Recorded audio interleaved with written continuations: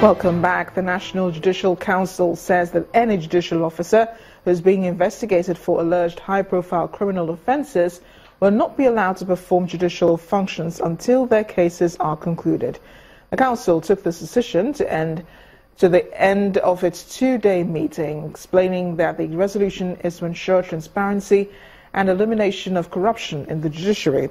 It adds that judicial officers shall not be standing trial for alleged corruption-related offences and be performing judicial functions at the same time. The NJC had heavily criticised the arrest and detention of some judges across the country by the Department of State's emphasis over alleged corruption. In the meantime, well, it's time to go on to sports news, so we'll be joining Kayode Alayode at this point.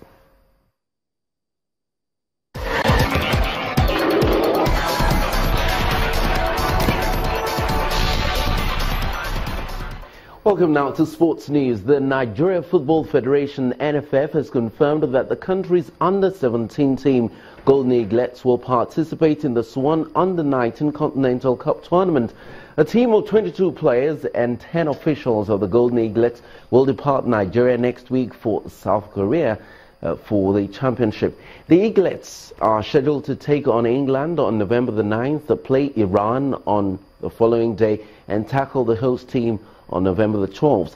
NFF General Secretary Mohammed Sanusi said the team will be kept busy in 2017 with a series of international tournaments and friendly matches to have the players exposed and get them ready for the qualifying series of 2019 Under-20 AFCON.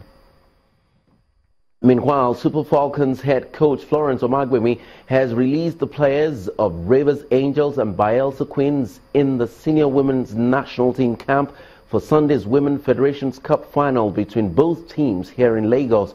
Omagbemi said the players will be allowed to leave the team's camp in Abuja to travel to Lagos for the big clash at the Teslim Balogun Stadium on Sunday. This decision means Ebube Leye White, Osinachi Ohale, Ugo Njoku, Gladys Akpa, Chioma Wogu and Glory Roca will be part of the Rivers Angels squad. Bielsa Queen's duo of goalkeeper Alaba Jonathan and playmaker Osarinoma Igbinovia will also be on duty. Staying with football, the World Football Governing Body FIFA has unveiled a 10-man shortlist for the 2016 Best Female Player of the Year. The players for the awards have been selected by experts from the Committee for Women's Football and the FIFA Women's World Cup. Top on the list is the current holder Carly Lloyd of the United States and the 5-time winner Marta of Brazil. The final 3 nominees for these categories will be unveiled on December the 3rd. The winner will be crowned at the Best FIFA World Award ceremony in Zurich on January the 9th next year. Those are the major stories in the world of sports. Thank you so much for watching. The rest of the news continues in just a moment. Stay with us.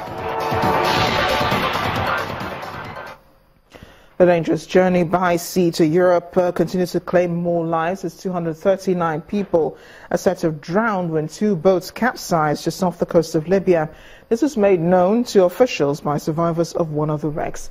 The International Organization for Migration says more than 4,000 people have died trying to make the journey into Europe. This comes as the United Nations has warned that 2016 is the deadliest year for migrants making the journey.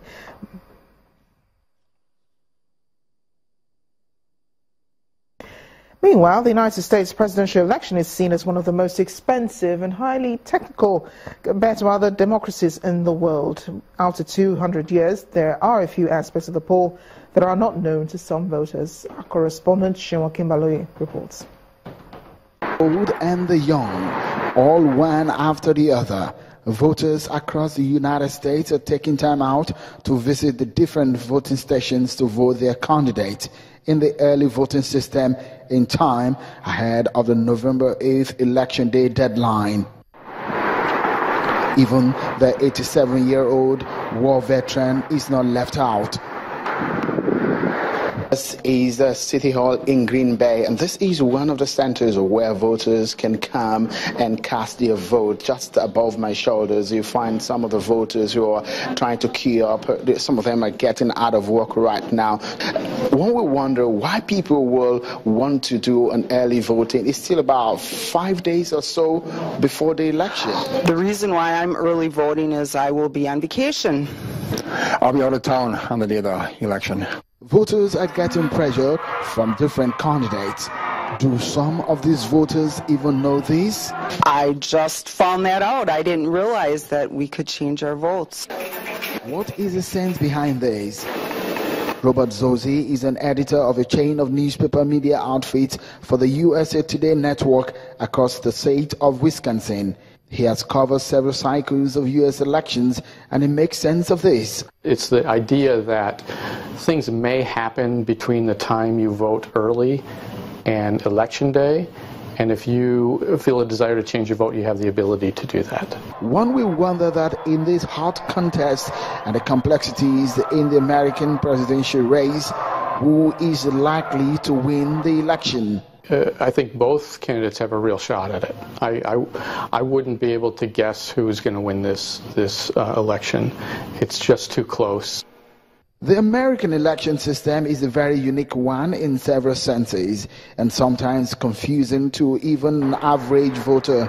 But largely, it gives a huge freedom to voters. But then, the world will be watching closely to see how America conducts itself in this very one. From Green Bay in Wisconsin in the United States, Suwon reporting for Channels Television News. And the main news again. The Independent National Electoral Commission today raised an alarm over security concerns ahead of November 26th governorship election in Ondo State. The resident electoral commissioner, Mr. Olusegun Agbaje, pointed out that the conduct of some politicians since the party primaries is capable of undermining security in the state. That's the news at 10 tonight. Thank you for watching. I am Amarachi Ubani. Good night.